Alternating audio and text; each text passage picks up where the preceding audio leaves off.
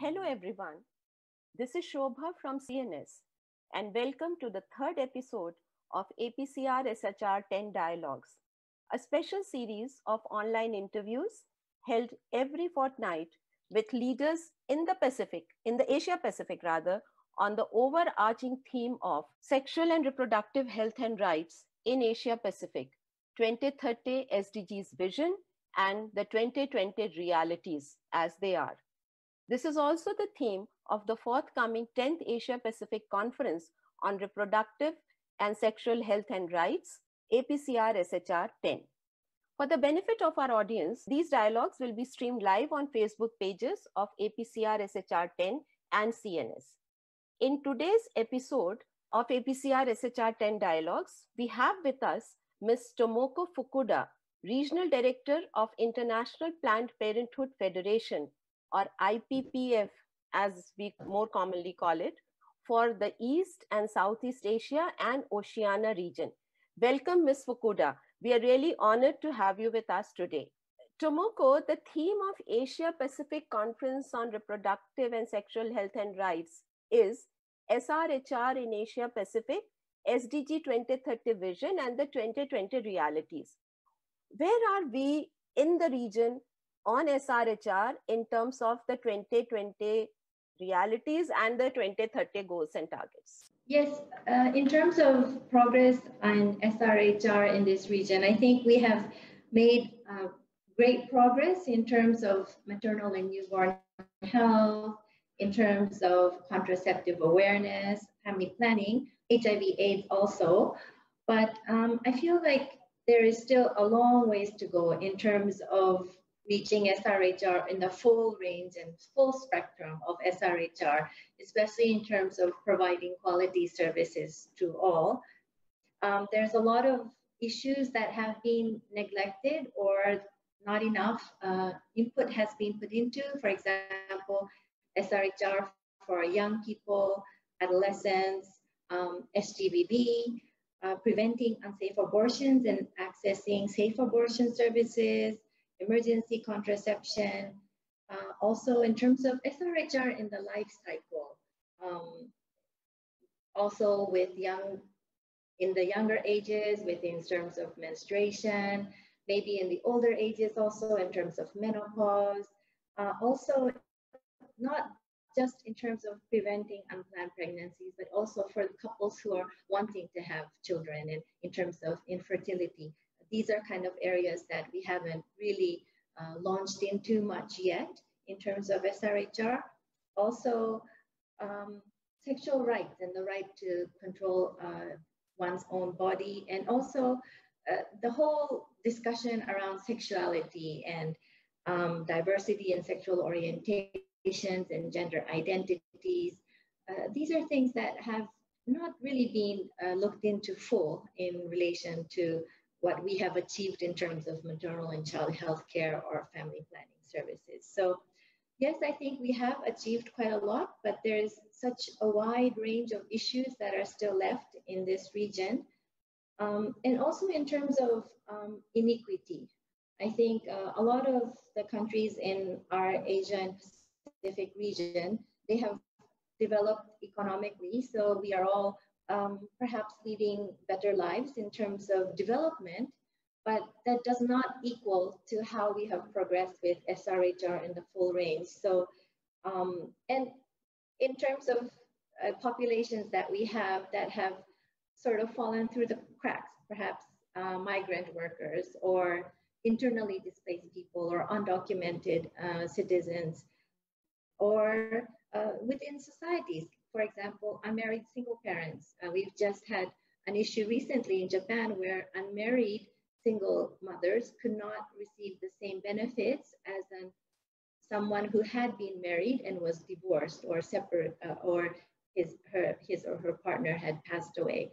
So these kinds of inequalities are there within our communities. So I feel there's a lot that we still have to tackle in terms of inequalities as well. Okay, very rightly said, and that political aspect of it, that what are the laws and how they are governed, as you took that example of Japan just now. Why do you think is universal and rights-based access to SRHR information and services key to achieving the SDGs? Yes, so with the SDGs, I think we saw a great transition from the MDGs when the MDGs was focusing on maternal mortality. And when we launched into the era of the SDGs, SRHR has a clear spot and space within the SDGs. We are in SDGs 3 with a clear target on SRH, so sexual and reproductive health. And then in SDGs 5, we also have one specific target on achieving sexual reproductive health and rights. So I think in the SDGs, we have a clear space with regards to SRHR. And SDGs 3 and 5 are sort of like the key fundamental goals of the SDGs. Women are 50%, a little bit more than 50% of the population. If women do not have quality of health care, and if they are not healthy, if they do not have well-being, if their human rights are not upheld, how can the whole population develop economically or achieve better education for all or achieve any of the other SDG goals? So very clearly, I think SDGs 5 and then SDGs 3, these are the key fundamental driving forces for SDGs. Therefore, it is essential that SRHR, who has the key kind of a space within these two goals, become the fundamental drivers to achieve the SDGs. As you have rightly said, that SRHR is an important component of SDGs, and that SDGs have to be achieved by 2030. So we have less than 130 months left as of today to achieve that target. And also the Nairobi statement on ICPD 25 last year commits us to universal access to SRHR information and services. How can we accelerate progress? Can you just pinpoint some of the main challenges or some of the main obstacles in reaching these targets? So, yes, I think some of the key obstacles may be that, well, for example, for us in Asia and the Pacific, especially, people have sort of assumed that once a country is developing economically, the SRHR issues will also be solved accordingly.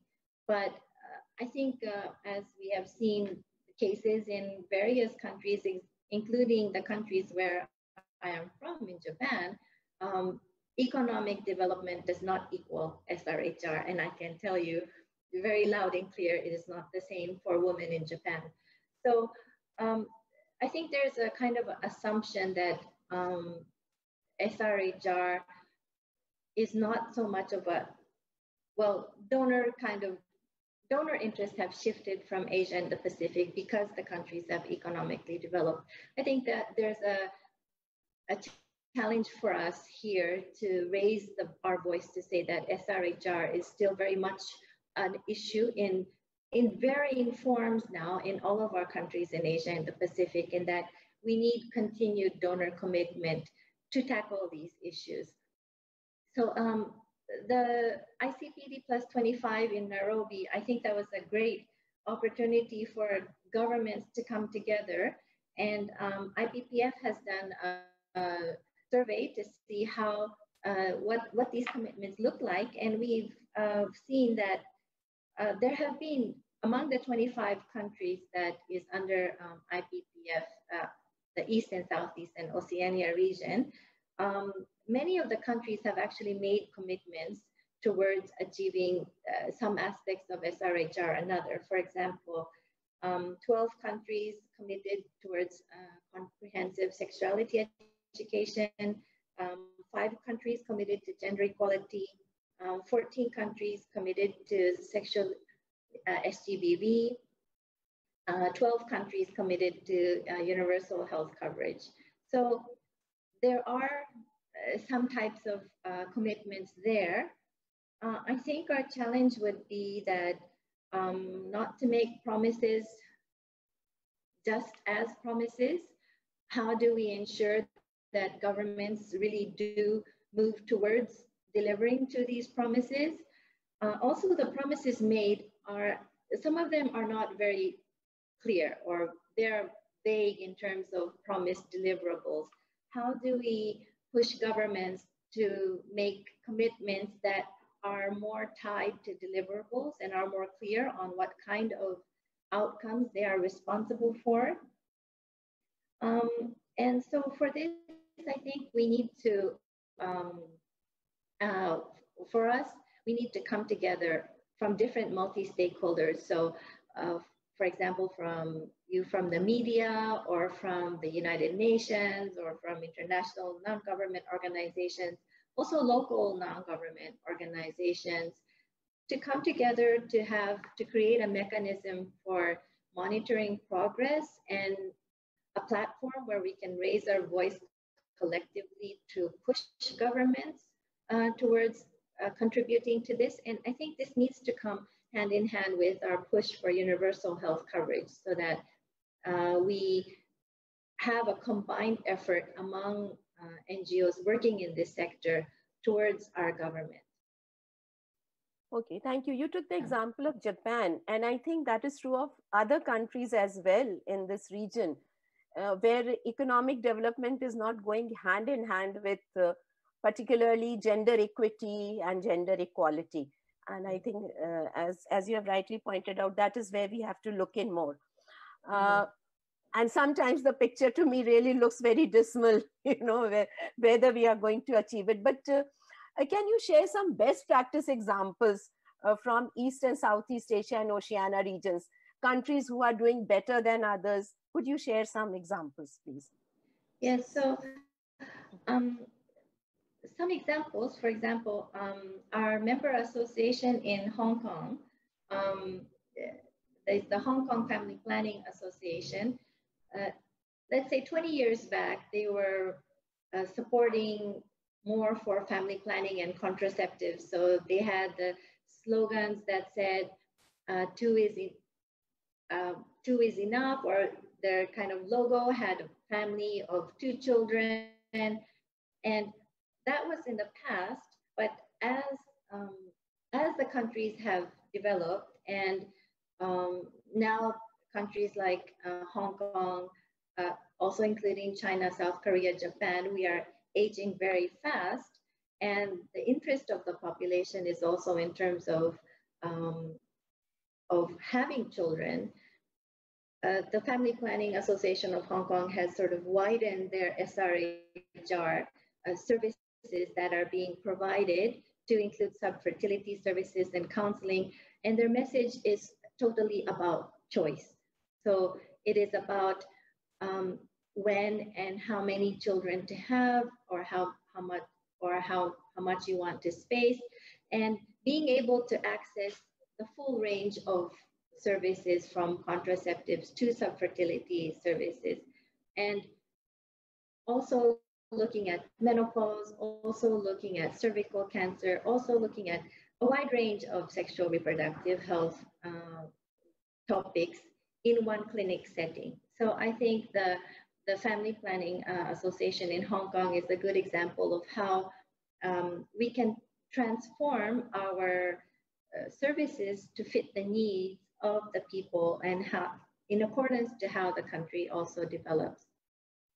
Okay, thank you. And what about some countries where more needs to be done? Can you give us some examples in this region where some countries who are really lagging behind the others, and what needs to be done more there? So I think there are not any specific countries that are lagging behind, but there are countries that have different issues. So for example, within like Thailand, Cambodia, Vietnam, Indonesia, Malaysia, one of the key issues now is about migrant workers, and people will move from this country to another country. Sometimes they are connected by land, sometimes they are not, but that does not stop people from moving from one country to another to in search of work, and they will end up in sometimes as home care workers. Sometimes they will be working in factories. Sometimes they will be working in plantations. But in many cases, these migrant workers are not properly registered or documented. They may not have the full access to health care in terms of universal health care policies or insurances that are available for people who are residents and nationals of that country. In some countries, there's even a move to have kind of an agreement between countries so that if somebody is under an insurance in country A, if this person moves to country B, the insurance from country A will continue to support the health of this person in the new country. But these kinds of systems are not yet in place. So in many cases, they do not have the access to the health services because of costs. Sometimes language can be a barrier. And if language is a barrier, if they have an unplanned pregnancy, perhaps they may be sent back to their countries. So I think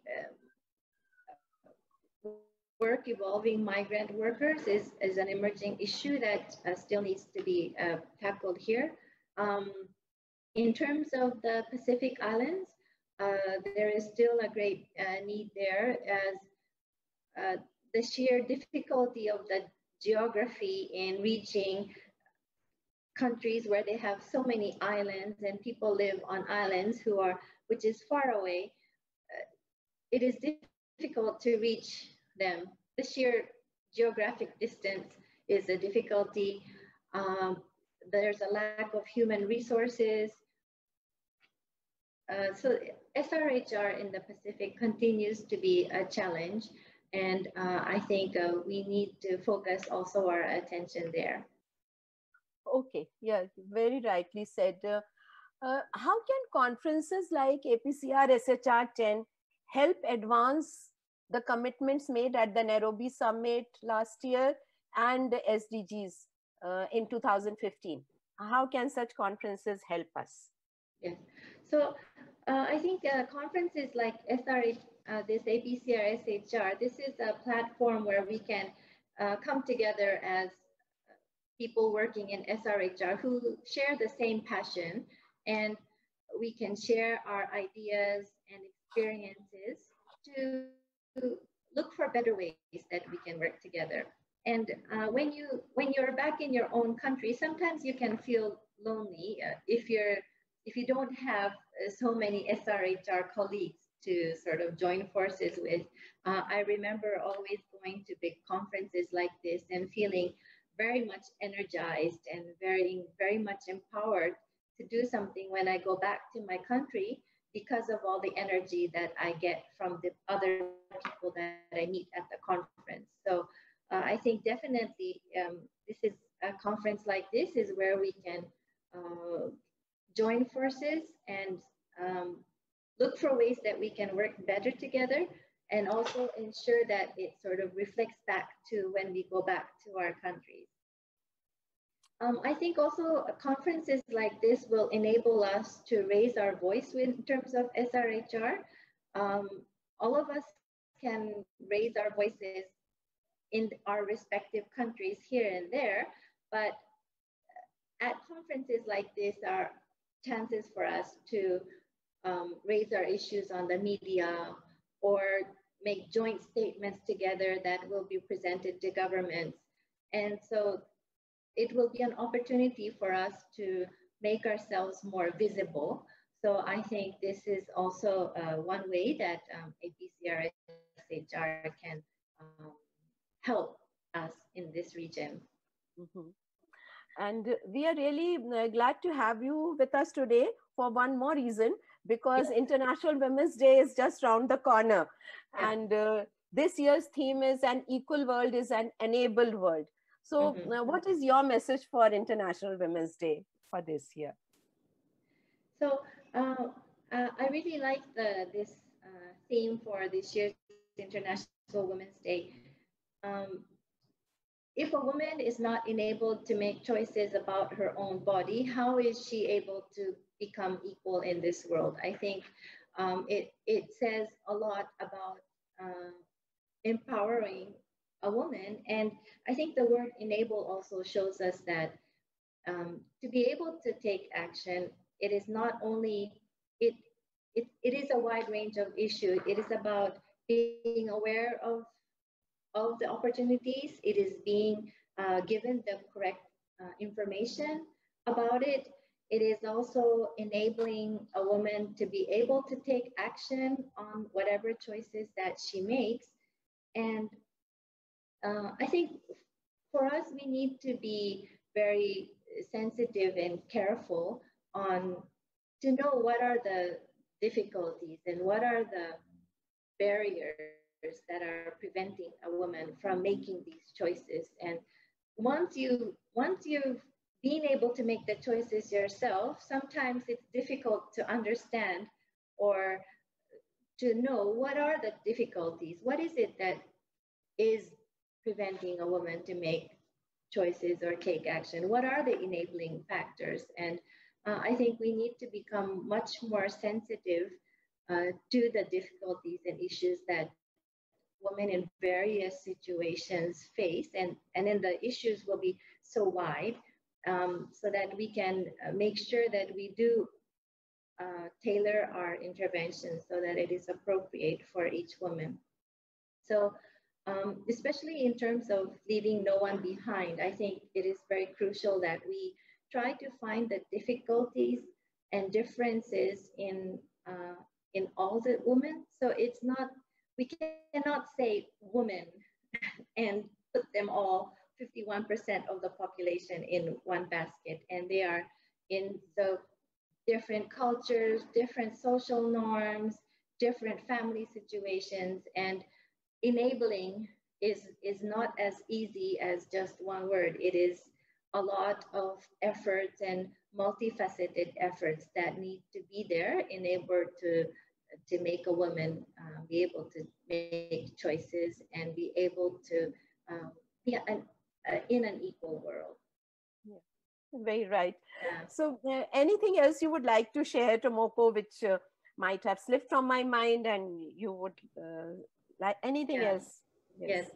So I think this conference comes at a good time, and I joined IPPF East and Southeast Asia region last June, and one of the things that I've been looking at is how wide and vast SRHR is now for us in this region. I think globally we have a wide variety of SRH issues, if I may say, and I think we could become leaders in the world in terms of how we address the different SRHR issues that I mentioned at the very beginning. For example, SGBV or diversity in sexual orientation and gender identities. Maybe these are areas that we could lead on. Also, in terms of leaving no one behind, looking at SRHR for persons with disabilities, even looking at, for example, comprehensive sexuality education for young people with disabilities, and not only physical disabilities, but also with psychological issues or mental issues. So there are many different areas that I think we need to tackle, as I said in the beginning, but also an area that we could actually lead on in terms of globally as well. And so now my work here in IPPF has been that in IPPF, we have been focused on family planning because that was sort of our core and fundamental work. And we still value that as our sort of big master pillar. But it is our challenge now to see how our member associations can also diversify our services in terms of SRHR in the life cycle. and also in terms of the aging societies in not only South Korea, Japan, and China, but also Thailand, Vietnam, and some of the other countries are also aging very fast. So these are some of the new areas I think that are coming up in this region. And if the conference could become a platform where we can discuss these issues and give ideas on how we think we could go forward from our respective worlds, I think that would really help us to push SRHR in this region. Okay, so just maybe just you can recap the little bit in terms of your message for APCR SHR 10. Mm-hmm. What would you do? Yes. Yeah, so I hope that this APCR SHR will become a platform where we share our ideas and we also share our passion. I think this is where we will be able to get a lot of energy from our other colleagues and sort of renew our energy to forward SRHR in the next year, so that we are sure that we reach the goals of SDGs together with SRHR.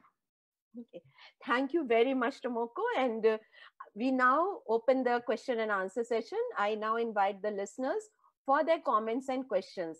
If you are using the Zoom platform, please type in your questions and comment in the chat box, which you must be seeing on your screen. If you wish to speak, please unmute yourself and then ask your question or raise the virtual hand. And if you're watching it on Facebook, you can leave a comment there. We already have a few questions with us. So I will begin with a question from Rita Vidyadana, who is former editor of Jakarta Post and still writes for it. She's a very senior journalist from Indonesia, and she's also part of the APCAT Media Asia Pacific Regional Media Network.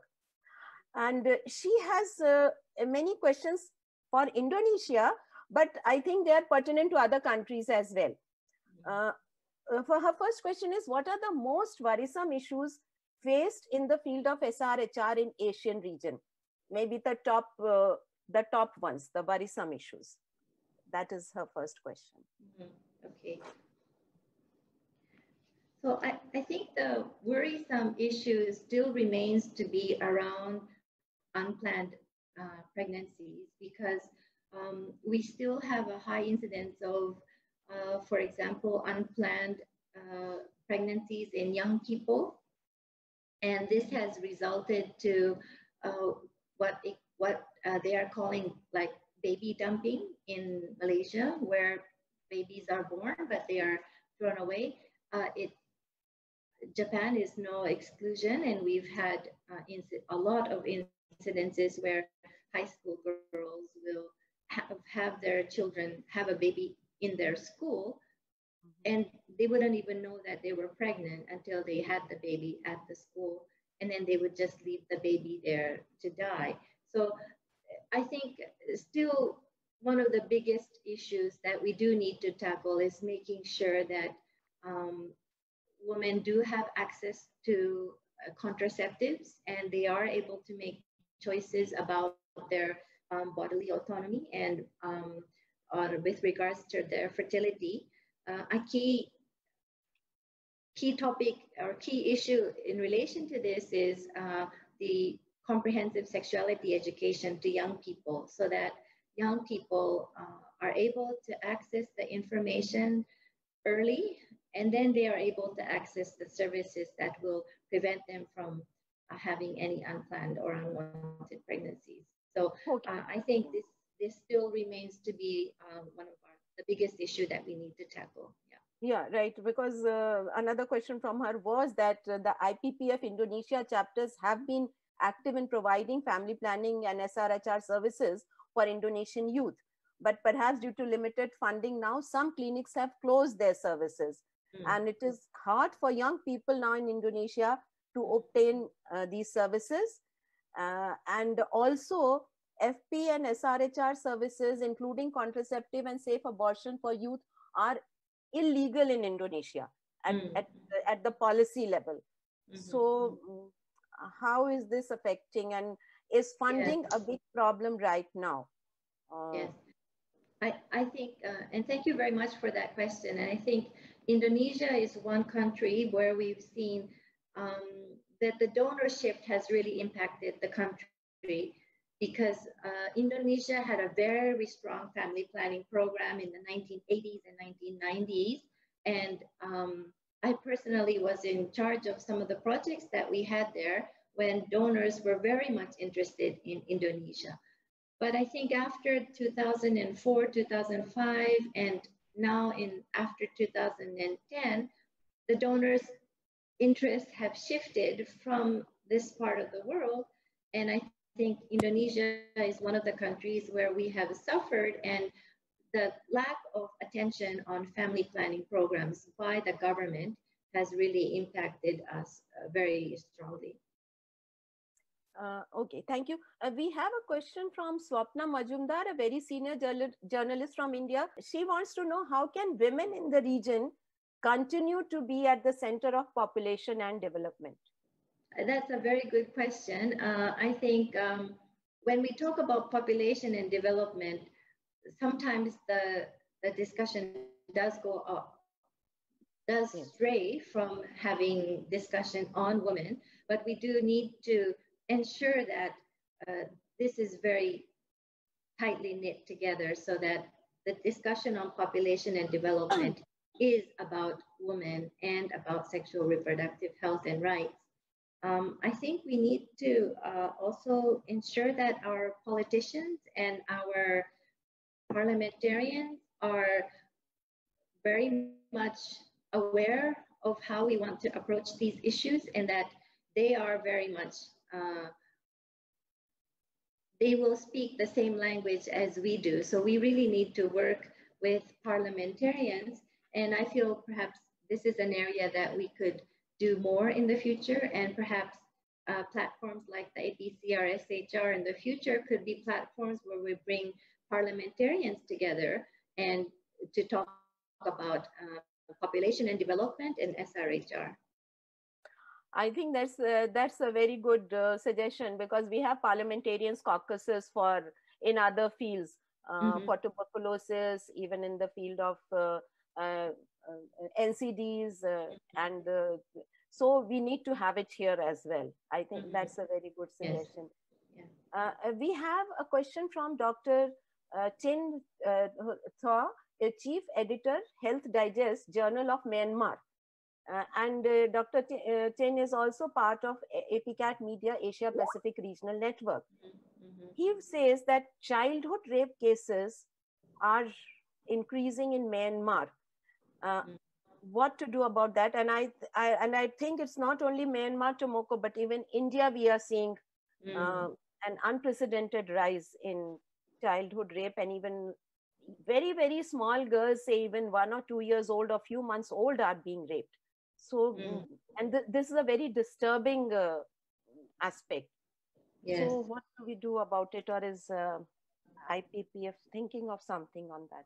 Yeah, so yes, thank you very much for that question. And it is quite appalling to know that the incidences of childhood rape is increasing in some of our countries.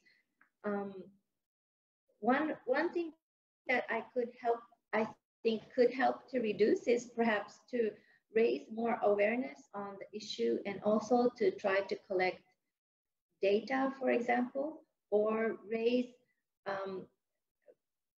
when we have issues like this and people tend to hide it, and we don't want these kinds of problems to be known publicly. And when we try to hide these issues, there is no way that we can tackle these issues openly and broadly. And it does take courage sometimes, and most times our governments are not extremely happy to have issues be raised, but I think raising awareness on the issue has to be the first step to make known that these problems do exist in our community. And if we have stories, if we have data to support it, that will make our cause even stronger. And raising awareness, I think, will definitely be the first step. Okay, thank you.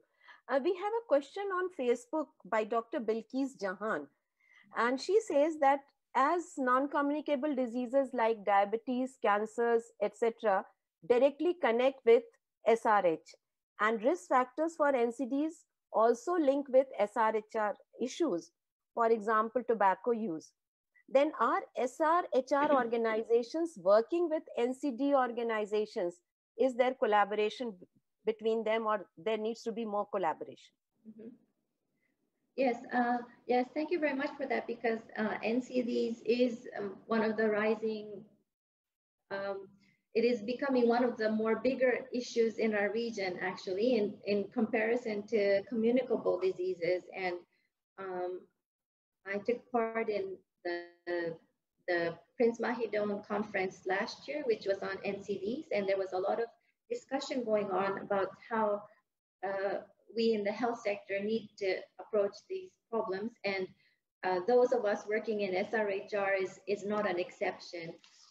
I think we are, one of the examples we have, for example, our member associations in the Pacific, the Pacific countries have high incidences of NCDs, and it is widely recognized that that is one of the clear health issues that need to be tackled. So, for example, there has been collaboration between work on NCDs and SRHR. For example, in SRHR service settings, services to count the blood sugar level, for example, is provided. Of course, monitoring the blood pressure is always part of the services. One of the ways that we have been discussing is that SRHR interventions can tap on to an individual rather early on in life. For example, we start with young people. So they are just starting their journey of better health, for example. Also, we have contacts with pregnant women, and many of them are in their 20s, for example. So SRHR interventions have the opportunity to link with people in the early stages of life. If we introduce issues on NCDs during these sessions, we have a possibility of impacting their health throughout their life cycle. So I think those of us working in SRHR have a kind of a niche in terms of the NCDs, but I think we still need to have more dialogues with the NCDs sector, and to find ways that we can actually collaborate. That part is still, still needs to be developed, I think. Okay. Yeah. And Tomoko, really, I thank you for highlighting the issues of women inequality and access to SRHR in Japan, because the world sees Japan as a big economic power and as a developed nation. Yes. And very often, and many others are ignorant like me, like we look up to Japan and their healthcare system and things like that. But what is lurking behind sometimes escapes the eye. So thank you for highlighting that. And do you see such inequities in other rich nations too, also in the Asia Pacific? I think we have to look at inequities, not in terms of the traditional inequities of rural and urban. I think that was how we used to look at it. Those in the urban area are more, have more access, and those in the rural area do not. Or those who are rich have access and those who are poor do not. But I think this axis of looking at our inequalities is insufficient in terms of how we are in Asia and the Pacific now. So rich people may still have no knowledge about SRHR, or they may still be in a very traditional community where they are not able to come forward with regards to their sexual identity. Or those in the urban areas may have a greater issue on SRHR than those in the rural areas. Because our countries have developed, and there is some of the rural areas, it is not the same as 30 or 40 years ago, where there was no electricity or there was no telephone lines. Now there are internet even in the rural areas in many of the countries. So the issues in the urban area are much more perhaps those who are living in slum areas, those who are living in settlements that are not legally or officially recognized by the government, for example. These areas may not have the access to government health services or education services that are there for other communities, for example. And this happens very much in an urban setting when people come from outside and settle within the urban areas. So I think there's a lot of inequalities that are residing in our urban areas or in our countries today that is not as simple as separating from urban, rural, or rich and poor anymore. Right. That's true. Listeners, if you have any questions, please type them in the chat box, or you can ask the questions yourself. We have a question from Rahul Dwivedi from India, and he wants to know, how do humanitarian crises affect SRH services? Right now, we have the coronavirus crisis going on globally and impacting conferences as well. And do you foresee or has that impact on SRHR services being felt of such a crisis? Well, I think the coronavirus, it won't have an effect directly on SRHR, but SRHR in the humanitarian settings is definitely a key area that we need to focus on and make sure that SRHR is there in all responses of humanitarian aid. In terms of, for example, natural disasters or even post-conflict situations, we know that a lot of rape or sexual-based, gender-based violence happens in many of these settings. There are always pregnant women in these situations as well. Menstrual care needs to be there, even in these kinds of settings. So there's a wide range of issues that a woman would face in terms of a humanitarian setting. Many times these tend to be neglected. So a lot of the member associations in IPPF are now working with all governments, especially in, for example, Myanmar, Philippines, and Indonesia, where we have a specific focus, and also all the Pacific the member associations we have there have a very good rapport with the governments, so that at times of a humanitarian crisis, they are part of the local networking and a part of the conversation to ensure that SRHR services is there. Okay, and also extreme climate conditions, Tomoko. If there are extreme climate conditions, they must also be affecting SRH services. Yes. Yes. We have Jitima from Thailand, who says it's good to hear reference to aging populations.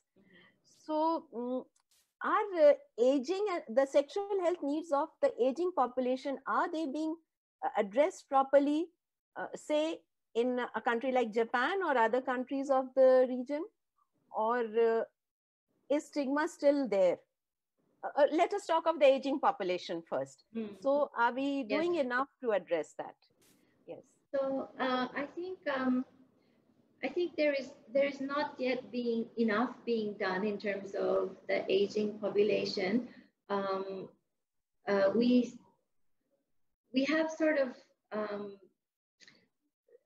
well, discussions on infertility has always been there in Japan, for example, but a lot has been to the extreme in terms of very expensive infertility treatments, which is like infertility services that are up here. But actually there is there are many different steps that can be taken before you reach that point. And perhaps work in this area is something that we have sort of neglected or not looked at in the past. And this is not only for rich countries, I don't think. Infertility is an issue for women in many countries, and some in some countries, women are stigmatized if they're not able to have children. And there are women who go through a lot of pain and psychological suffering because they are not able to have children. But perhaps caring for these women, this is kind of areas that we have not looked at in the past. So yes, in terms of the aging population, we do need to sort of look at SRHR in terms of not only preventing, but also supporting women who wish to have children. But this we have not yet done so much in this region, I don't think. And one of the key issues here is that when governments have faced the issue of the aging population, the first thing they will say to you is, can you help us to let women to have more children? So that is the very danger that we are pushed into, this goes totally against a choice. It is about, women should not it is about making their own choices. So they should not be forced to be having children or not to be having children. This should be about her choice and about her own body. But the issue when it goes to when the governments have an aging society, they tend to ask people to try to help people to have more children, and they will come up with ways, for example, subsidizing a woman to receive some funds if they have their second child or third child, reducing tax, for example, if you have more children, or ways to promote women to have children. So I think we need to be very careful when we move into working in an aging society. We have Padam Raj Joshi, a very senior journalist from Nepal. If the funding cut from US has impacted SRH services and impacted IPPF's work? Yes, it has.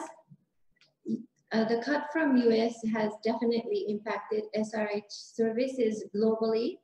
I think it has impacted more the IPPF member associations in Africa region, and not so much here in this region, specifically because, for example, countries like Cambodia, before our member association in Cambodia, the Reproductive Health Association of Cambodia, who is hosting this ABC or SHR, they used to receive a big funding from USAID, but when the global gag rule came in, they would lose all the funding from USAID, and it jeopardized their existence. So they, from that experience, they had taken steps to reduce their dependency on USAID, and now they don't receive any funding from USAID. So a lot of the member associations in our region have shifted from depending on USAID funding. So it has not impacted us greatly here in this region. But because USAID funding supports a lot of family planning and SRH services, a lot also by US NGOs and all of those, and a lot of in Africa, the international NGOs in Africa, I think a lot of them had to be cut. A lot of clinics had to be closed. So for example, in Zambia or in Kenya, those are the countries that had a much bigger impact from the US funding cut. I was very impressed from my side, a comment about you're talking of that economic development has not gone hand in hand with empowerment of women and with improvement in SRH services. I think that is a very important point you raised, Tomoko. And also we find sometimes that the right-wing governments in many countries, I feel they are pushing back the agenda around SRHR issues. And that is very disturbing. That's a very disturbing sign. Yes. Because very recently we had a news in India about, we are talking about menstruation and about young girls and their SRH rights. And It was in one of the hostels, excuse me, of a girls' college in Gujarat, where the girls were made to strip to show whether they are menstruating or not inside them. I do not know if you read that news. And of course, later on, the principal of the college was suspended. But like they have rules that during menstruation, the girls should not mix with others, they should not go to the kitchen. So these things still abound. And you were talking of, when you were talking of aging population, you said women are stigmatized if they do not produce a child. In India, women are stigmatized still if they do not produce a son. Forget about a child. If they don't produce a son, they are still stigmatized. Yes, exactly. So what do we do about these things? And it's very good that you have raised these issues. I think these are very important issues, and women need to get together more and work on it. Yes, I think a lot of the issues we are talking about relates to our culture, our social norms, and a lot of it is also linked very much to tradition or how things have been done over generations. And I think a key is for women to come together and to form groups and community-based groups or local groups, and also to make coalitions at the national level, and to ensure that voices of women are raised and are delivered to parliamentarians, delivered to governments. And I think there are so many different platforms now where we can raise our voice. And some of the things that I think we do need to do is to work more with the women's gender groups and feminist groups. Because SRHR has been so much on health issues, we have been sort of comfortable with the health sector, and we haven't had so much partnerships with the women's empowerment groups, for example, or gender equality groups. So I think SRHR really needs to come hand in hand with women's groups, and that this needs to be done at different levels. And if we do join forces and raise our voice together, it will, these are the ways that we change social norms or we change traditions. And I think the role of media is a very powerful one. When we have issues and voices of such women in the media, for example, and it is made known widely to the public, I think that is how we start to generate a change within society. And of course, the young people also need to be, they're the ones who will form our generation in the future. So voices from the young people and empowering them to also come forward with their views on how they see how SRHR should be in their countries. Yes, very right. And dialogue is very important, Tomoko, I feel, because I've been speaking to very many very elderly women in India, some of whom who are not literate also, and talking about these cultural and social issues. And many said, we don't like them, we don't believe in them, but we do not have the strength to speak out openly against them. Yes. So I think dialogue is important, and women are realizing very often they are somehow inhibited in saying what they actually feel is right. Yes, yes, exactly. Okay, we have a comment on Facebook